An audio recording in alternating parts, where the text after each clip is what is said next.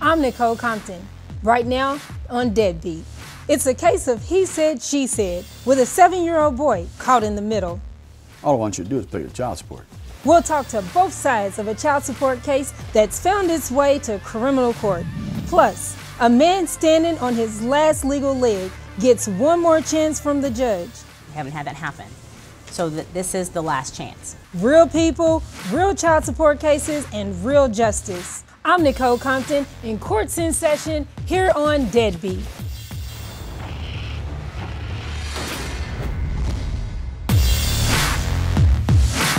I'm Nicole Compton, here on Deadbeat TV, the show that takes you inside of Jefferson County Criminal Child Support Court.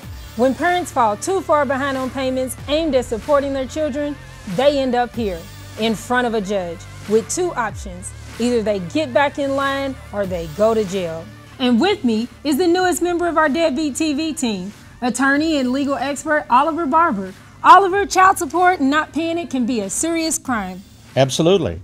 The child support laws say that you can go to jail. You can go to jail for a long time. It's a crime against the children. It's a crime against all of us, because if we don't pay our child support, then we have to support them. Right, so it's a crime against public and taxpayers as well. Absolutely. Serious issue. Our first case today is that of Donovan Miles. We've seen him before and his ex in this court. Mr. Miles has 2 kids, and apparently he's up to date with the child support for his daughter. But his son has a different mother, and apparently it's a different story with her.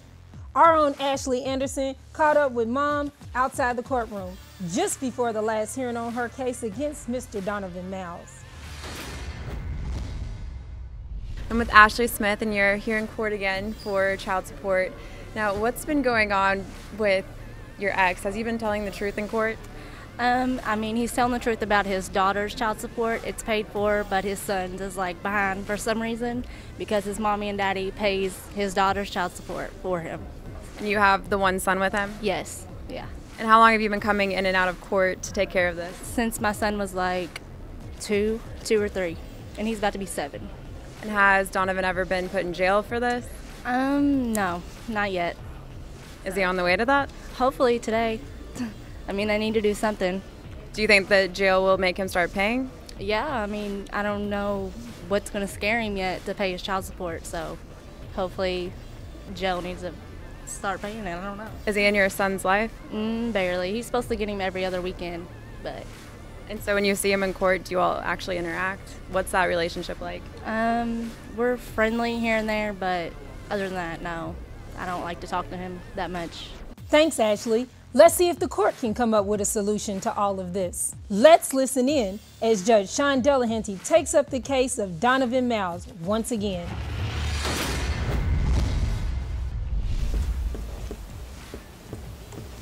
All right, now you're supposed to be paying, looks like $75 a week in child support. And he's made, looks like, well, do you have a job? Yeah, I work here. That's what I'm supposed to be at right now. All right, where are you working? Quality Inn over on Barstow Road. Okay. And is there a wage assignment? Yeah, it's coming. I got the paperwork and everything where it shows that they're supposed to take out the full amount, but I guess they said it was supposed to be some kind of law or something. Hang on a second. I don't know what it is. Do you have just this one pay order? Do you have different sets of kids or just one? Yeah, I got 2 paper. I got remember you told me to bring back the stuff from my daughter? Uh-huh. So I brought the stuff back. I brought the documentation. Did you want to see it? Okay. And, okay. And then I bought my check stubs too, so because you said bring that too. All right. How much money are they taking out of your check? I think it was like 79. Okay. And so then it's being divided. Correct. Okay. But see, the thing of it is, though, I pay, like, I was hoping they would just take out his out of this check, and then I go down and pay my daughter's by myself. Well, so that's the reason, you know, because I didn't want it to fluctuate like that. Okay.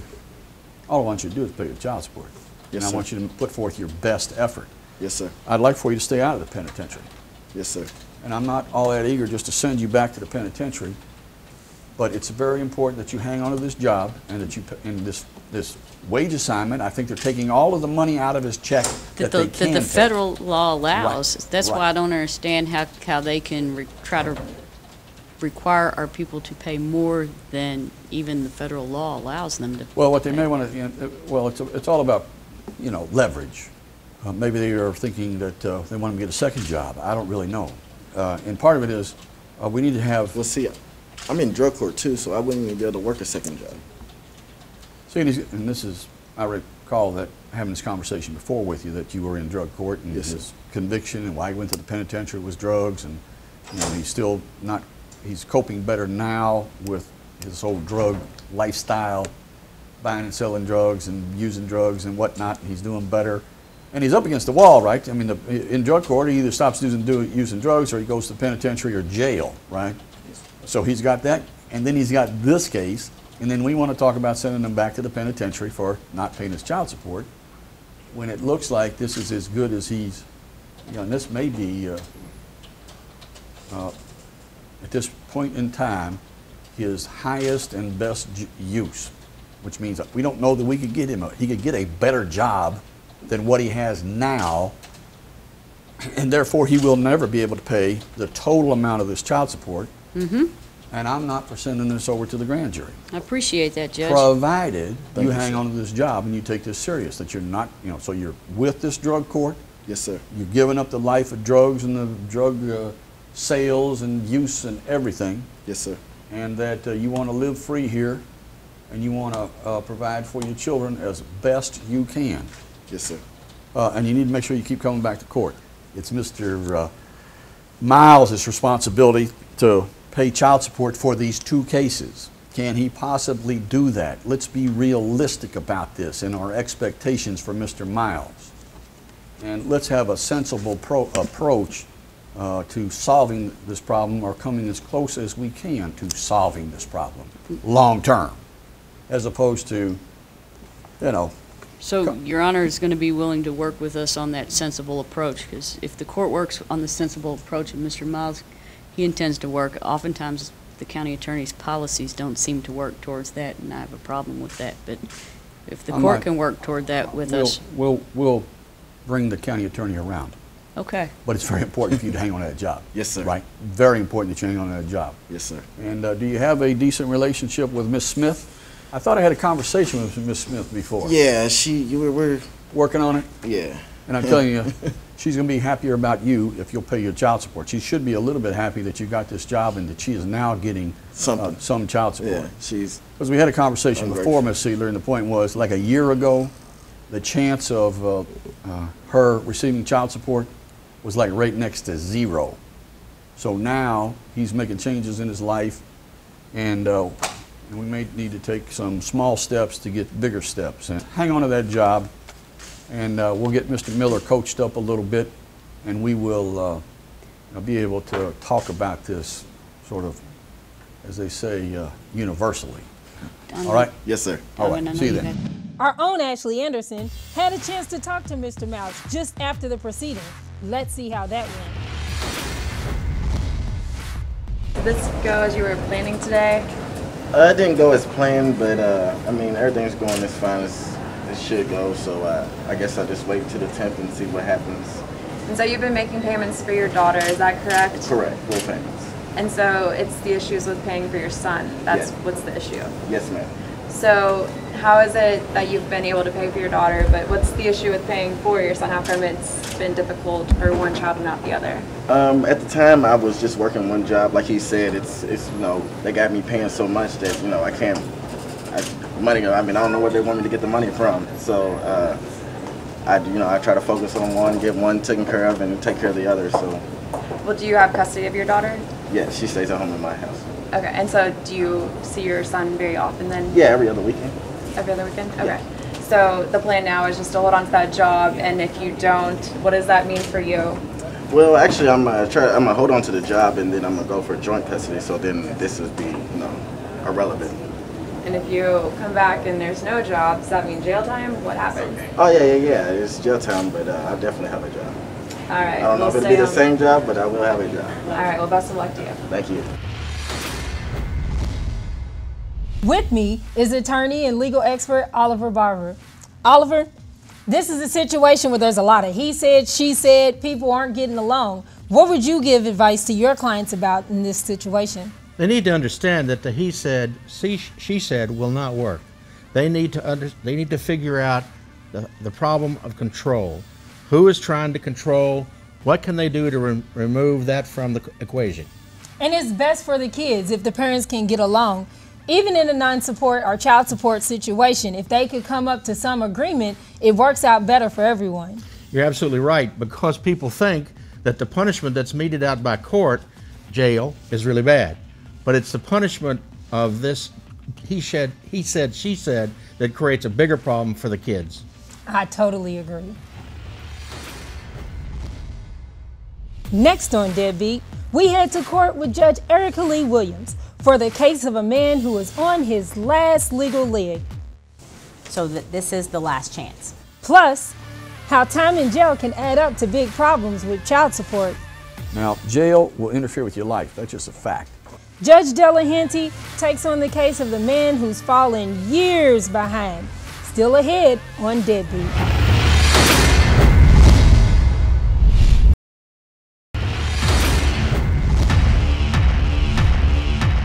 I'm Nicole Compton, here on Deadbeat. This is the show that takes you inside real Jefferson County courts. We focus on criminal non-support cases, cases where parents are so far behind, it's become a criminal matter. Right now, we go to court with Judge Erica Lee Williams for the case of Jesse Gaines. After falling too far behind on his payments, the judge is giving him two choices: pay up or get locked up. Let's listen in. Your Honor, this is my first appearance on the case. He's been here on his own the last 2 times. Okay. If we could push this out to October, he's supposed to make $100 a week. He's just retained employment. I think will be able to do that. Okay. And then hopefully that day we can settle the case. Where are you working? On all team staffing. I can't hear you. All team staffing. All-time staffing? All team staffing. Has he been making the $100 payments? Your Honor, he made two $50 and a $40 payment. That's basically as much as he could afford at that time. I've told him that it's been ordered at $100. That's what he has to make, and if not, then there'll probably be some issues at our next court date. He's hoping that this position, every day it's temporary. He comes every day, reports, and they put him to work where he can, hoping that one of those positions will turn into a full-time. Right. So here's the problem, right? We've been talking about this since July, and I don't see that we've been, consistent. And I understand what you're saying. However, here's what you need to understand. You have to pay $100. I'm not passing this again with an extension for you to continue to get back on track, okay? Ms. Funk is here today, and that is great, and it sounds like you have employment. There's a note on here from before that he had employment, okay? And we're still not consistent with our payment. So that has to happen starting today. The last time this case was passed, it was passed until today, and it was if you made the $100 payments, then it would be amended. We haven't had that happen. So this is the last chance. So on the next court date, what I'm going to do is review your payment history, and it needs to reflect that you've been making $100 a week, because that's what you're ordered to do. If you're not doing that, then we're going to have is it set for a hearing on that date if he doesn't? A hearing or, yes, misdemeanor. Or a waiver, okay. So you're either going out that door or this one, all right? Okay? You've been advised. Thank you. I'm here with attorney and legal expert Oliver Barber. Oliver, I know that when I have my clients, I tell them make sure that you pay at least something. Criminal court is a little bit different. What do you tell your clients? You have to tell them the same thing. But you also need to analyze the situation. I'm impressed with the fact that he's been paying as he goes along. I'm impressed with the fact that the judge understands that. What he needs to do is analyze whether or not he can make these payments at the level that it's set. So he needs to get counsel or go to the county attorney's office and make a motion to make the payments commensurate with what he makes every day. Well, in non-support criminal court, the judges will tell you, make timely weekly payments of a certain amount. Have you advised your clients or taken your clients back to court to see if that plea agreement amount can be lessened? Absolutely. If you go to the court and seek the court's advice, you can't go wrong. All they can say is no. And they might say yes. They just might. There's much more ahead on Deadbeat. Next, see how a guilty plea is just the beginning of a child support case. So we got 5 more years of child support that you've got to pay. Plus, catch up or get locked up. Judge Erica Lee Williams delivers another serious threat. What you don't want to do is come back before me in March and then say you've had these issues, because at that time, it's not going to go well.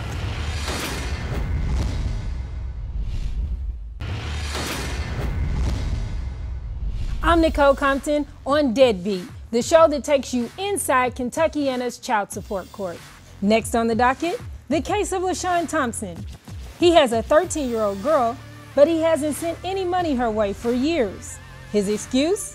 Well, he spent some time in prison.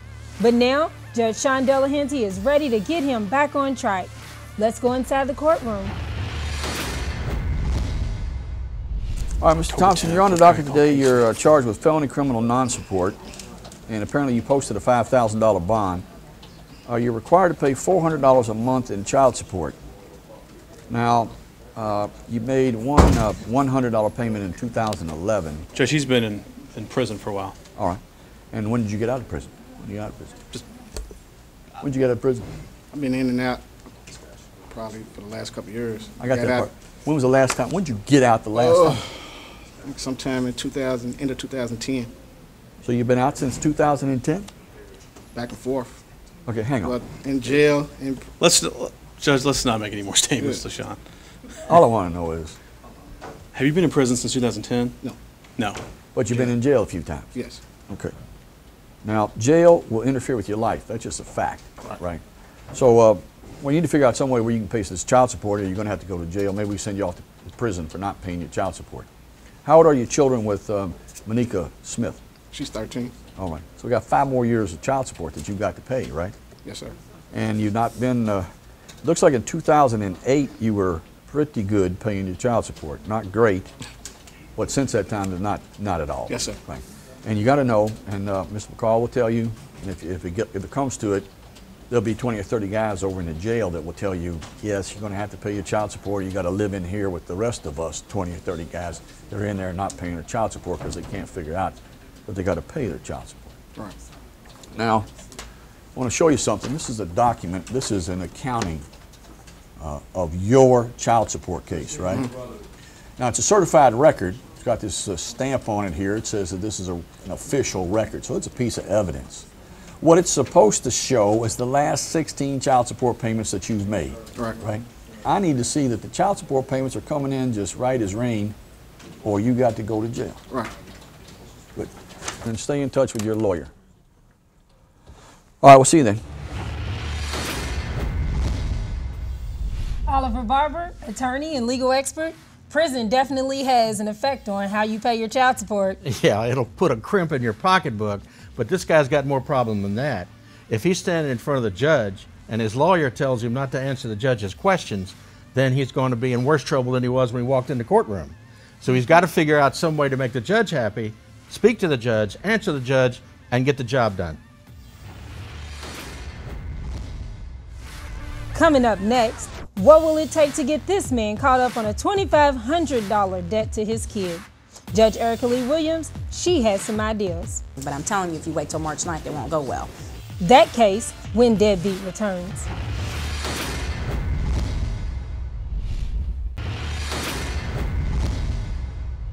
I'm Nicole Compton, back with you on Deadbeat, the show that exposes the multi-million-dollar problem of child support here in Kentuckiana. It's a problem so big, there are more than 60,000 active cases in Jefferson County alone. Many of these cases are so serious that the deadbeats have ended up in criminal court, and some even in jail. It's a fate Vernon Hughes is trying to avoid, but he's right on the brink of heading to the clink. Let's see what happens as he goes in front of Judge Erica Lee Williams. He's present and he's been making his payments. They would like to see a lump sum payment or in lieu of that a higher weekly payment. So we're agreeing to do that, extend it for 6 months so he can comply with that.